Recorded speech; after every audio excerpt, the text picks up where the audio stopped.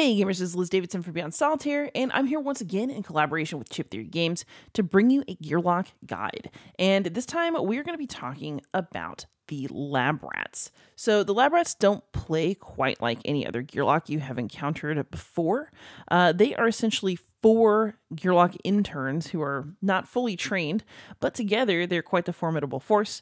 They're 4 Gearlocs that play for most intents and purposes as one single Gearloc. And so we're going to talk about exactly how that happens. If you want to do things along with me, you will of course want to have out the lab rats stuff. So there are 4 separate lab rats mats. They're going to have 4 chips.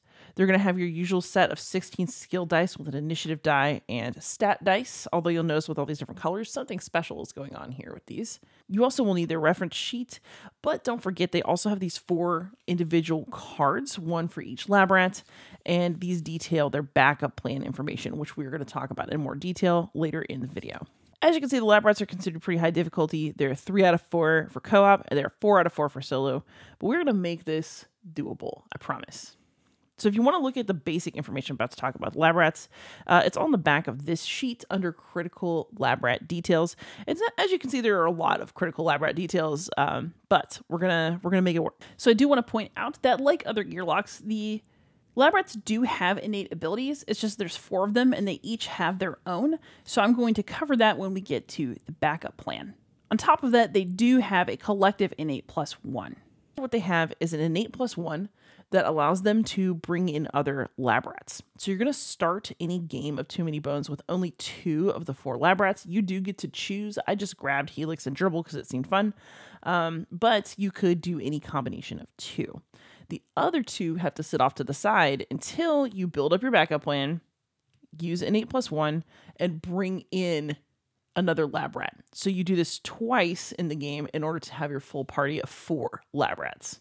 And then among the lab rats that are currently playing with you, there are some things to note. So there's some things that they share and some things that they do not. They have individual characteristics, but they also work in tandem. And so I'm going to make sure we talk through what's different, what is shared among these lab rats. So things that are not quite the same are going to include their basic stats. So as you can see, Helix here has different health, dexterity, attack, and defense stats than Gerbil does. And actually her defense looks a little scary. We'll talk about that. And the other thing that's interesting is that not all the lab rats have the same battle stance. So Helix is melee, Gerbil is melee, Slank is melee, but Flan is ranged. So be sure to pay attention to that as you tag them in and out, because you're going to want to make sure that you're, playing them correctly, and they do play just slightly differently from each other. Another thing that they hold separate is their HP. So especially as more lab rats come into play, you're going to need to keep track of all of their HP amounts separately, because those are in fact separate. So that's going to use up a lot of health chips. And one thing that Chip Theory has provided to deal with that is there are these nice little 3-point health chips that come with the lab rats. And they're used specifically to help you keep track of their health when you're using the regular health chips in battle. So that's what can be a little bit different about the lab rats. But what makes them fun to play and also a little bit tricky is that they also share a lot. So the lab rats collectively share their stats, their skills, their initiative. So they always keep that same initiative spot even as they're tagging in and out in battle. And we're going to talk about how that works. And they also share loot. So they have the loot limit of 1 single Gearloc, but they have to share it all collectively. They can't all carry their own separate loots. And then, of course, they're all just considered 1 Gearloc for the purposes of battle. So that means that in-battle effects are applied to the active lab rat who's on the battle mat. But those effects, such as stat dice, will actually persist if you tag somebody new in. And we're gonna look at a tag out so you can see how that works. The other thing that's interesting is that there's a bit of a difference between dice for lab rats that you can train and then dice for lab rats that become accessible as more lab rats come into availability. So you can train any of their profession dice, although there is a special way to do it, and we are going to talk about it. However, you only have access to stat dice that match the lab rats that are currently in play. So, for example, in this Helix Gerbil mashup, we have Gerbil's stat die right now. We have Helix's stat die right now, but we don't actually have access to Flan's or Slank's yet. And we won't get those until we bring them in using our backup plan. So what that means, there's only 2 stats that we're able to adjust right now because we only have 2 stat dice.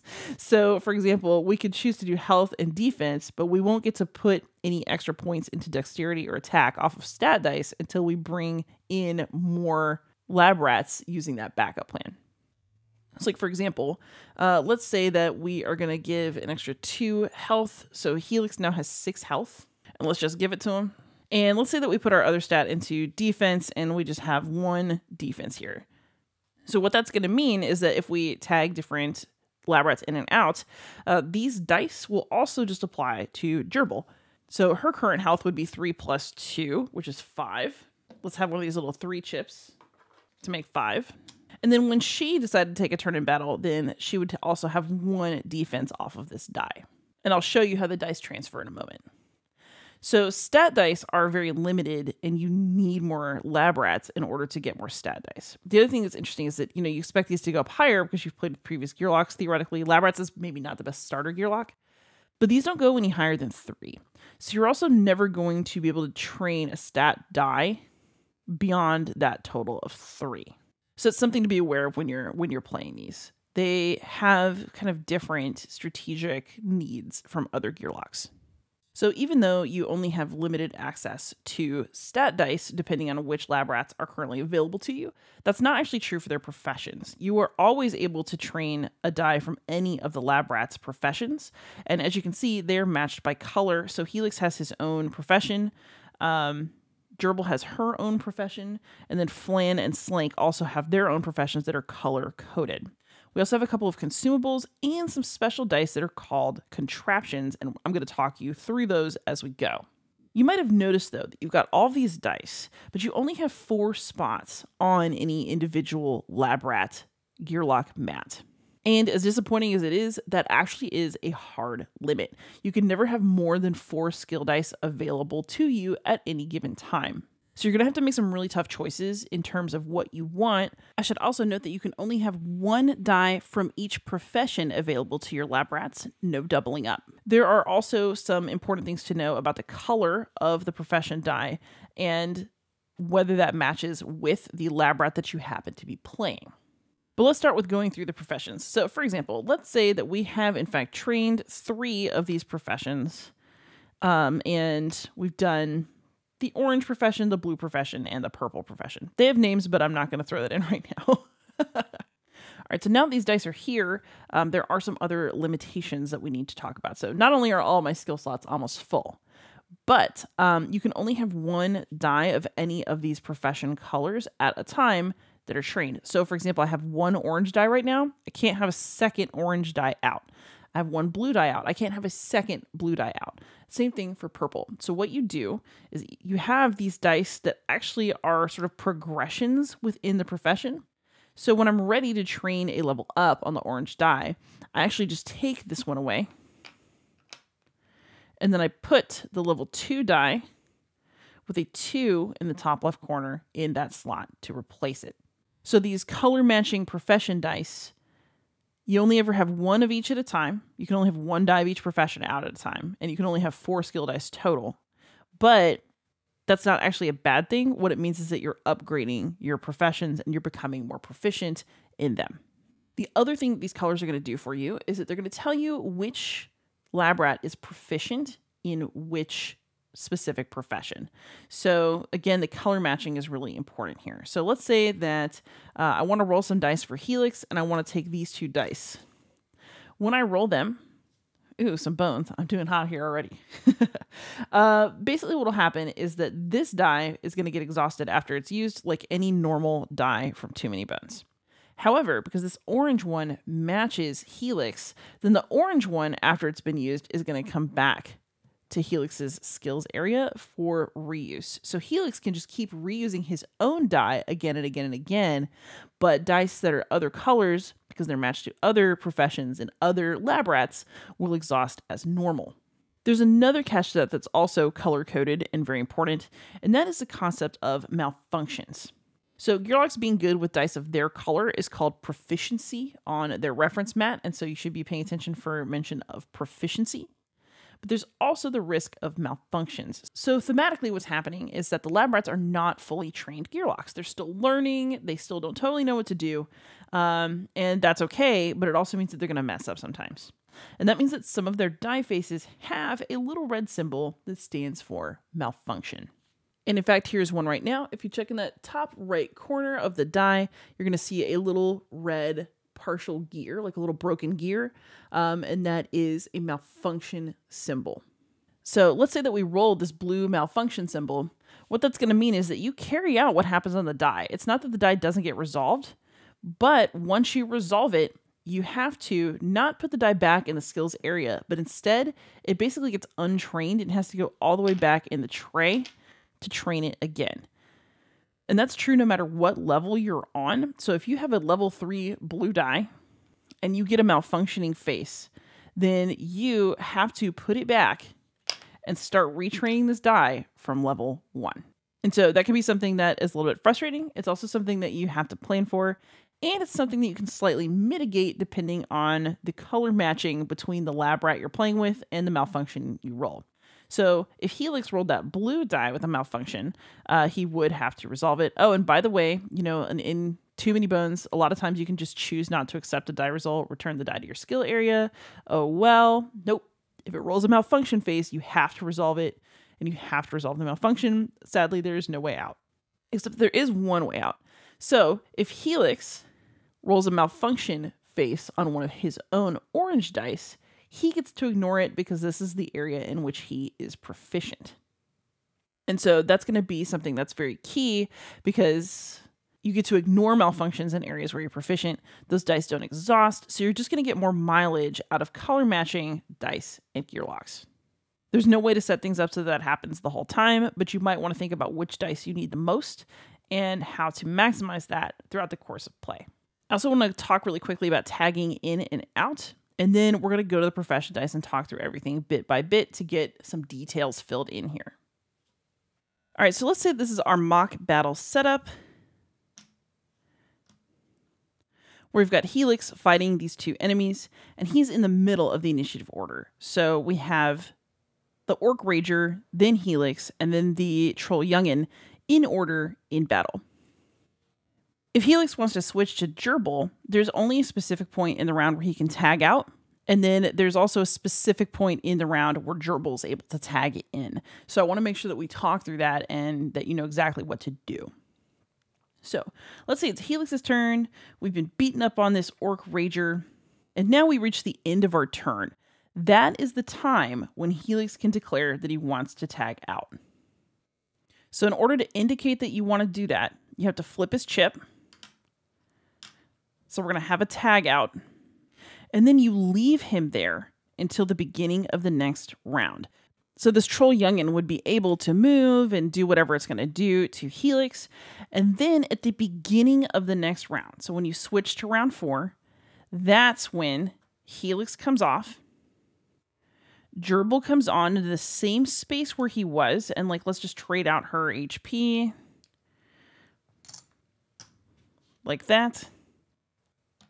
And then everything that's on Helix's mat and in the exhaust area and the prep area is going to just transfer over to Gerbil. So she's going to now get all of these dice. And she can use them as she wishes until she either gets KO'd or gets tagged out if we had another lab rat here. The other thing is that once a lab rat has tagged out of battle, they can't go back in. So we've gone from Helix to Gerbil, but we cannot go from Gerbil to Helix. So we're going to turn Helix like this to show that he has been tagged out. And then, of course, this will all reset after the battle, and you can start fresh next time. But for this time, unless you've got some sort of special ability, hint, hint, you're not going to be able to tag Helix back in. And now it's up to Gerbil. Other things that are true are, so let's say that Helix had used Gerbil's purple die and it was exhausted. It does not unexhaust just because Gerbil is proficient. Once it's been exhausted, it stays that way, and she's just kind of stuck not having access to her most proficient die. So be aware that that's something that can happen. And the other thing is that if Helix had, say, a poison die on him or something at the time that he tagged out, then that would still transfer to Gerbil, even though she just popped into the battle. So status effects do carry, and she at the beginning of her turn would in fact take some poison damage, tick down, and keep going. So they really truly do perform as one when they're tagging in and out, and they share each other's status effects and dice and situation as they move in and out of the battle. There's one slight exception to that, which I do want to talk about. So let's say that we're in battle and Gerbil's the one who's actually in battle, and she has been getting beat up really, really bad. And she's only got 1 health left, and she just knows that she's not going to make it to the next turn before she is knocked out. Then what's going to happen is that Gerbil can still tag out, so she can declare a tag out. She can still then get KO'd, but she'll lose her status die. You lose all those dice when you get knocked out. But because she remembered to tag out before the end of the turn, like a responsible teammate, that would mean that Helix would be able to come in on a melee position of his choosing and start totally fresh for battle. And once again, everything would just transfer from one to the other. And because in this scenario, Gerbil's the one who tagged out, then we would rotate her mat to show that she's done for now. And so that is how tagging in and out works.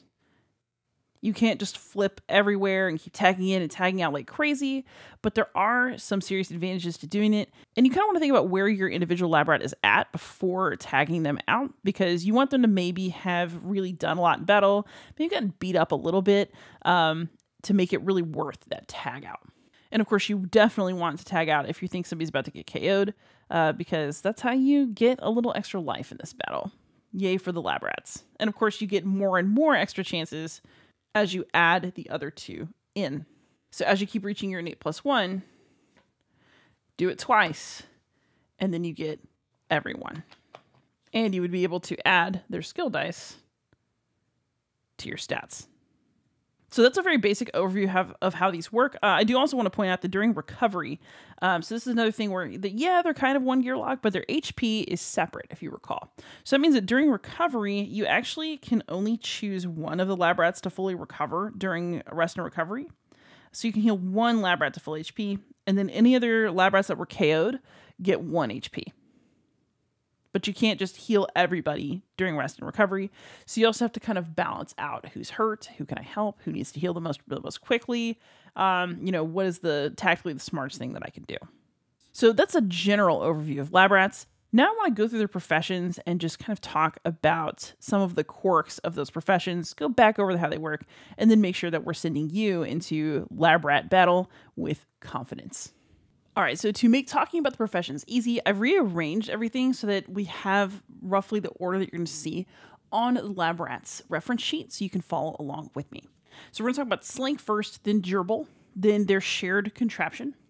Then we're going to talk about Flan, Helix, and their shared contraption, then the consumables. So each of these blue dice is associated with Slank, who is also called the Fixer. And these dice are basically just going to have different configurations of the same small subset of results on them. So I'm going to show you one of the dice and then just talk you through the other two. So let's say that we're going to train Bladerator, which is the very first die in Slank's profession. Let's have a close-up and see some of the cool skills that'll give us. So as always, we're going to have a die face that has a bones on it. And there will also be a bones with a malfunction that, yes, if you're playing as anybody other than Slank, you will have to resolve. And this die will go back to the tray. Boo. But Slank does have some really cool abilities on here, and one of them is called Exhaustion. So what Exhaustion does is you apply it to an adjacent baddie, and you basically put it on the baddie. So for example, I could pop this result onto the Orc Rager, and it would act as a counter that continued to apply the Exhaustion effect to him. So this die, you place it on the baddie, it acts as a counter, so at the start of each round, the baddie that it's on takes 1 true damage, and then this counter is reduced by 1. So in this case with 1, the effect would happen 1 time, and then you reduce this by 1. If Slank is the one who is the active lab rat, this will go back to his skill mat. If it's somebody else, then the die will exhaust. The other cool skill on here is Provoke. This one, by the way, as you'll note, has a malfunction symbol on it. Those do tend to happen. But Provoke allows you to deal the number of damage on the die to a non-adjacent unit. So normally Slank is melee, but this allows you to do something to a non-adjacent unit. And then you immediately place that unit's initiative die after yours in the initiative meter. So basically you can use this to do damage to a baddie, and then it gets mad and it goes right after you so that it can retaliate. So be careful about when and how you use it. Watch your timing. So for example, if Slank is out here on the mat, we would give him HP, of course, if he's really fighting. Let's say that he decides to do this to this Orc Rager. He would do 2 damage to the Orc Rager, but the Orc's initiative die would move down below his. And essentially that means that that Orc would get another turn and get to hit him. So watch out about your timing when you use Provoke. So those are all of the faces on this die. There are 3 Bones faces, one of which has a malfunction. There are 2 Exhaustion faces, and then there is one that has Provoke, but it also has a malfunction on it. So if I want to upgrade Bladerator, I'm not going to put another die out here. I'm going to take this die back to the skill tray, and I'm going to put out die number 2, which is called Son of Bladerator. So Son of Bladerator is basically all the same stuff as Bladerator, but better. So there are only 2 Bones faces, one of which has a malfunction. There are 2 Exhaustion faces, a value 1 and a value 2. So one of the faces can last a bit longer. And then there are also 2 Provoke faces, one that does damage for 2, and then one that does damage for 3, but it has a malfunction on it. So there are still malfunction faces, but generally every face on this die has the potential to be more powerful than Bladerator was. Then if we want to upgrade even more, we would bring this die back. We'd place this die out. And this one is called Bladerator's Revenge. And this one actually only has 1 malfunction face on it, which is great. And it has a Bones, 2 Exhaustion faces, and 3 Provoke faces. So basically it does the same things as that first Bladerator die, but your odds of having a really nice result go up. And then let's just review really quick. This is the profession die that's associated with Slank. So he has proficiency. That means that every time he rolls it, it goes back to his skill mat and he can ignore malfunctions. But all the other lab rats are perfectly capable of training and using the blue Slank die. It's just that Slank gets some extra perks. So with that said, let's go ahead and talk about Gerbil and what she can do, and then something that kind of emerges from both of their professions. So Gerbil's profession die is called Electroscalpel, which sounds terrifying and perhaps is. So once again, we are going to have some bones, because what would too many bones be without them? You get a bones face that does have a malfunction symbol on it. So if Gerbil rolls it, no big deal. But if somebody else does, then this is going back to the tray. You're also going to have 2 pulse emitter faces on this die. So the pulse emitter just adds the number of damage on the die to a successfully rolled attack die. So Gerbil would target and roll attack dice as normal, and then she would roll this die with her attack dice, and then in the resolve phase, she could add this total to one of her attack dice, which is pretty cool. And then our last option, which will malfunction at level 1, so be aware, is called Spatial Disruptor. So that lets you place the active lab rat on any available position on the battle mat and select a new target. So you can just teleport somebody across the entire battle mat and they can target a new baddie. So using it at the right moment during roll and resolve is very handy. But note again, this is going to malfunction on level 1 for sure. So let's say that we've trained this die for Gerbil and we are ready to bump it up. Then we're going to turn the Electroscalpel into the Electroscalpel High Voltage. So again, this is basically just a different configuration of the same faces you saw on the base Electroscalpel. There's still 2 bones faces, one of which has a malfunction. There are 3 pulse emitters, one of which can hurt somebody for 2, so you can add 2 extra damage to an attack die. And then there are 2 other faces that have 1 on them. And then there is again a Spatial Disruptor. That one is guaranteed to malfunction again, probably because it is so handy. And then if you want to upgrade one more time, you can go up to Electroscalpel, the Final Cut, which should strike fear into the heart of any baddie. So again, you're going to have 2 bones faces. One of them is a malfunction. You're going to have 2 faces that are pulse emitters that will do 2 extra damage on top of an attack die, which is great. And you're going to have 2 faces that are spatial disruptors, and neither of them has a malfunction symbol on it. So as you level up these dice, your odds of malfunctioning go down. And that's super helpful when these dice are being used by lab rats that aren't the ones who are proficient in them. And then I want to talk about something that you might have noticed if you are reading along the sheet with me. So let's say that we've been working on Slank and Gerbil's dice. We've got Electroscalpel, the Final Cut, which is the level 3 die for Gerbil. And we've also got Bladerator's Revenge, which is the level 3 die for Slank. Either of these dice could be returned to the skills tray and then upgraded into what is called a contraption. So there's a Slank/Gerbil contraption on here that is called the Electrobladerator. So it's a mixture of the Electroscalpel and the Bladerator. But what's interesting is that in order to get to the contraption, you have to trade in one of your level 3 dice to the skill mat and kind of essentially upgrade that die into a level 4 die that is the contraption. However, the contraption counts as a separate profession. So I could give up one of these dice. Let's say I'm going to do Gerbils.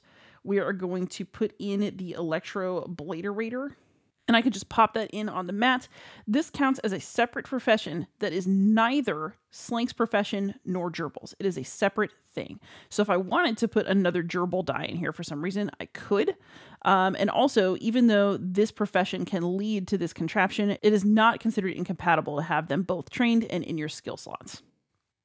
And in fact, the sides of the Electrobladerator essentially do a lot of what is on the Bladerator and Electroscalpel dice, but with some upgrades. So let's go ahead and look at those faces. So naturally, this is too many bones, and you're going to have some bones, but there's also some very cool stuff going on here. For example, there's a face that shows the exhaustion symbol, but has an infinity on it. So remember, you could apply this to an adjacent baddie, and at the start of each round, that baddie takes 1 true damage, and this counter is reduced by 1. But with an infinity, you don't reduce the counter.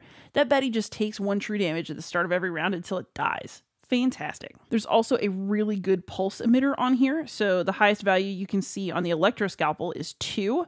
But with the Electrobladerator, there's a 3 value pulse emitter, which lets you add 3 to an attack die, which is very awesome. And then these other faces indicate the ability to execute. So what execute means is that you deal 2 true damage to an adjacent baddie that is the number of points printed on this die or less. So this could deal 2 true damage to an adjacent 5-point baddie or less.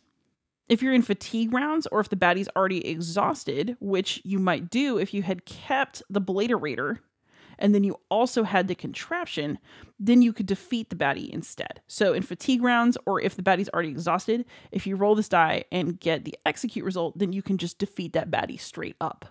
And for the execute, there are 2 5-point baddie sides, and then there's 1 for a 20 points baddie. So you can get an excellent roll on here that lets you do a lot to an adjacent 20-point baddie. This can really come in handy. So that is what the Electrobladerator, in other words, the Slank Gerbil contraption, is able to do. So again, we've gone over Slank's 3 profession dice. And again, you can only have 1 die from any profession in your skill slots at a time. So you go from 1 to 2 to 3, and you merely replace that blue die as you upgrade it. The same is true for Gerbil's purple dice. And then there is a separate profession that either of these lines can lead into called a contraption. So you have to give up a level 3 die from Gerbil or Slank to upgrade to it, but it contains elements of both of their professions and counts as its own separate profession, which is pretty amazing. So I'm going to put these dice back, and we're actually going to follow roughly the same pattern for Flan and Helix, because they also have their own profession dice that can be leveled up, and then they have a contraption that either of their professions can lead to.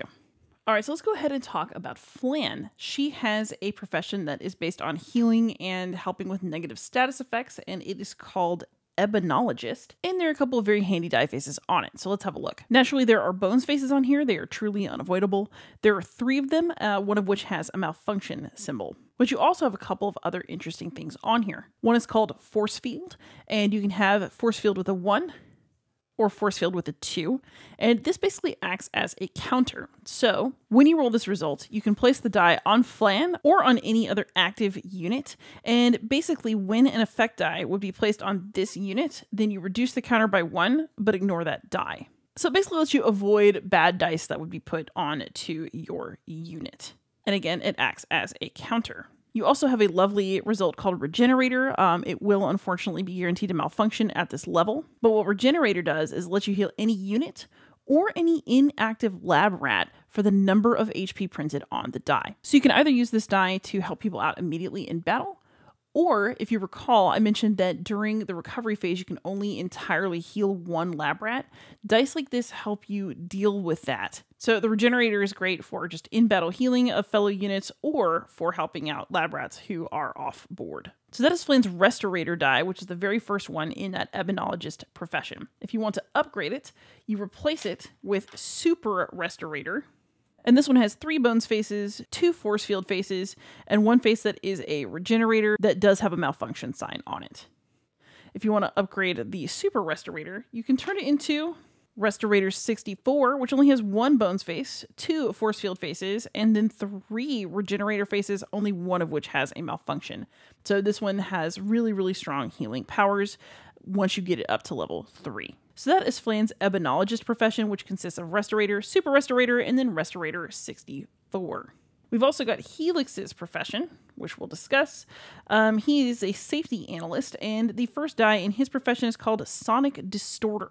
And it follows the same pattern as the other ones. It's got some bones faces and then some symbols that are specific to Helix. So let's have a look. Once again, there are 3 bones faces on here, one of which has a malfunction symbol on it. The next symbol on here is called Reverberator, and this can be placed in your active slot or in an ally's active slot.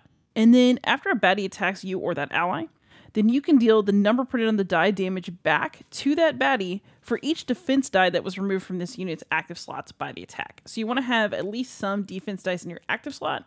Then if you get attacked and you lose them, then you can hit for this number for each defense die that got removed, which is pretty cool. You've also got the Absorberator, which is also an active slot die for yourself or an ally. And basically what this one means is that the next time the unit whose active slot it is in loses HP, that unit can, after removing the HP, you do still have to remove the HP, gain this number in defense. So you might have got hurt on this attack, but you've got some defense to help you on the next one. And then note, of course, there is a lovely little malfunction symbol on there. So Sonic Distorter is pretty good, but if we want to upgrade, we can replace that with the number 2 die in the series, which is Sonic Distorter XP. And this one has 2 bones faces, one of which has a malfunction. It has 2 reverberator faces, and it has 2 absorberator faces, one of which malfunctions. So it's getting a little better. Then you can replace that with Sonic Distorter XP Professional Edition, which only has 1 bones face, it has 2 reverberator faces, and it has 3 absorberator faces, only 1 of which malfunctions. So again, a stronger version of the dice that came before in this profession. And then again, just as we discussed with Slank and Gerbil, if you have either a level 3 die for Helix or for Flan, that level 3 die can be turned back into the skill dice pool. So let's say that we're just going to put this one back. And you can replace it with the Flan/Helix contraption, which is called the Virtual Redistorter Boy 2000. I kind of want one for Christmas. So just as with the other contraption, this one is only reachable by getting to the top of either Flan's or Helix's profession and then trading that skill die in. However, it is its own profession. It's a separate profession. So it is fine to have it on the mat with dice from Flan, Helix, or if you're really into it, both. Because again, your only limits are spaces on the mat and professions. Only 1 die per profession. So let's have a look at what the Virtual Redistorter Boy 2000 actually does. So once again, there are some bones on here, which is only to be expected. There is a high value absorberator face on here. So again, that's the one that lets you gain defense dice after you are damaged and lose HP. There is a very strong regenerator die, which lets you heal for 4 HP, either a unit that's actively in battle or a lab rat that is not currently in battle. And also it has some untargetable die faces. And untargetable lets you place an untargetable effect die on any unit, and being untargetable means exactly what you think it means. It means that those baddies are not able to target you for the next turn, and it keeps you alive just a little longer. So that is the Flan/Helix contraption, and that takes us through their profession lines. Let's go ahead and talk now very quickly about consumables. The lab rats have 2 consumables. One is called Silver Adhesiverator, and the other one is called Rejuvenator. So let's have a look at each. The Silver Adhesiverator has several faces that have just a bunch of bones on them, which is very handy because we're going to look at their backup plan shortly, and they are pretty great. This die also has a very cool effect called duct tape, which you put into your active slots, and it lets you ignore malfunctions, and it lasts for an entire battle. So having this consumable, managing to roll this face, and then putting it in your active slot basically means you can roll like crazy and not worry about malfunctions for one entire battle. What a relief. So that is Silver Adhesiverator. The lab rats also have another consumable die that is called Rejuvenator, and it pretty much does what you think that it does. This face stands for Magnetic Restorative Imaging, and this means that all units and all inactive lab rats are healed for this number of HP that is printed on the die, which is going to be 2 in all these faces. So basically, you can heal everybody for 2, both on the battle mat and in the pool of lab rats, which I think is really awesome. You've also got a face that stands for Power Nap, which I personally could use, and that means that you can turn a tagged out lab rat's mat right side up, and it can get tagged in again. So I mentioned that each lab rat can be in battle only one time, and then once they're tagged out, they're tagged out. This is a way to kind of bend that rule. So that is a very, very handy consumable for the lab rats. So now that we've gone through all of the profession dice, it is time to talk about the backup plans. And that means it's time to look at these nice little cards. We're finally going to talk about the innate abilities of each lab rat and what they can do for backup. So I'm going to zoom in on these, and we're going to talk about these cards one by one. So first, let's talk about our friend Slank. Slank has a wonderful innate ability called Grease Monkey that lets him ignore malfunctions. So malfunctions can be super damaging because it makes you put dice not only in the exhaust pool, but back in the skill tray where you have to spend another skill point to get them back. But with the magic of Slank's innate ability, you don't have to do that, and it's great. And then here is his backup plan. So you'll note on a full-size Gearloc, the innate +1 is gotten with 6 bones, and you have 5 different backup plan slots on a full-size mat. That is not true for the lab rats, who only have 3 backup plan slots, and so it's actually pretty nice because it makes it much faster to get more lab rats into the fray, as it were. So for 1 bone, Slank is able to do something called Minor Repair. That means that he's able to acquire a #1 skill die. So if you've lost a skill die because of malfunctions, or if you are just trying to, get a lot of bang for your buck, then this is a really nice thing to be able to do. He's also got Handy, which for 2 bones lets him immediately set the round counter to the fatigue round. I would be very tactical about how I do this because fatigue round hurts everyone, but if it's going to push you over the top, it's going to push you over the top. And then for 3 bones, he has the ability to de-escalate, and that means he can place a stun effect on any 5-point baddie or less. And stun essentially causes a baddie to lose its turn, which is pretty fantastic.